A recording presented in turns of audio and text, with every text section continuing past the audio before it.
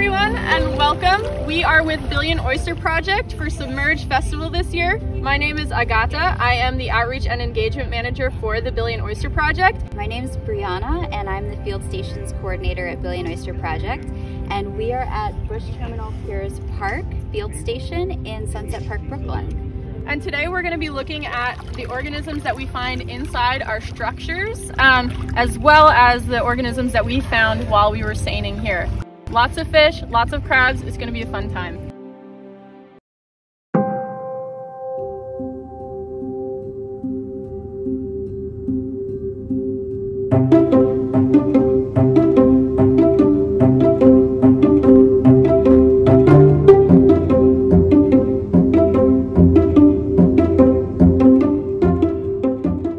Identify what we are looking at, we have our new resource. This is our species identification guide, and it's for the New York Harbor, the New York Estuary, and it's actually made in support with the Department of Environmental Conservation for New York State, as well as HREP.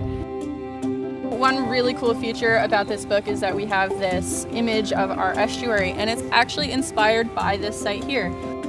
This guide is set up so that you have mobile creatures such as fish, and then we also have a section that features sessile organisms. So some of the other creatures that won't be moving around your cage, but you still might be incredibly curious about. These include anemones, mussels, sponges, all of those creatures.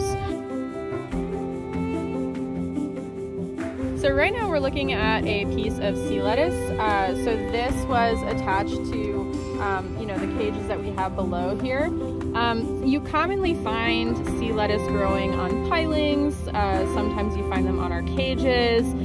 Sometimes we find them on our bigger nurseries and other structures. But they're most commonly found around intertidal zones, like the one that we're in here, salt marsh and things like that.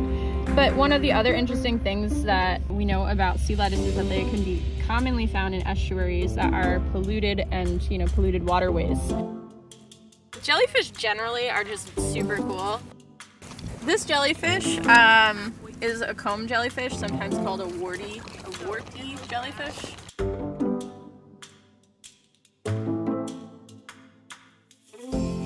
The killifish, you can see they have these vertical or horizontal stripes. They're, grouping up here in the corner, and you can see they're just kind of swimming back and forth. The adult males will have vertical stripes, whereas the adult females will have horizontal stripes. You can see that the Atlantic silversides are a little different, but the killifish are super, super cute. They have this almost snout shape. I think it's very distinct. They will actually also be able to switch them when they're juvenile. Over here we have a grass shrimp. It's got this really defined, you can see almost transparent shape.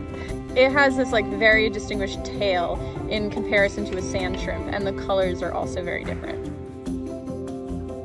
But we also have some tunicates growing on here as well. These are these gelatinous guys here. So these right here, they're all different colors, but each of these is a golden star tunicate. So you'll see in this illustration, it's already growing on something. So we wanted to illustrate that these guys will always be attached to something or growing on, rebar, or maybe a sea squirt, or maybe, a blue mussel, or in this case, we got oysters. The golden star tunicates, they grow in these clusters. They are filter feeders, and they're kind of working together as a unit, even though they're just this one big colony.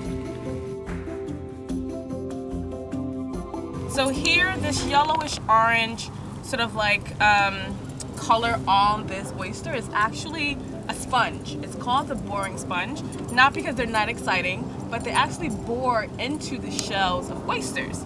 And so they are predators of oysters in a way, because they can make the shell really weak, and it gets to the point where the actual oyster shell begins to become really brittle and breaks super easily.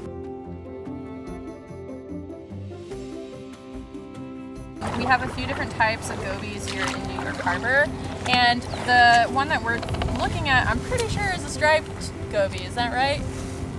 Yeah, it's a striped goby. So what's really cool about these guys is that they have this like pelvic fin, and a pelvic fin is something that's coming out of your abdomen. If you imagine a fish, right? So like by my pinky, that's where the pelvic fin is going to come out, and it's modified. So that means it's got this structure underneath it that can actually have birthing capacity. So we find these on our reefs pretty frequently because they actually stick. And whenever we're done learning about each of the critters in this tank, for example, we always put it back where it came from. So we hope that this resource is going to be very helpful for your submerge, or when you're out by your waterfront. You can check it out on our website.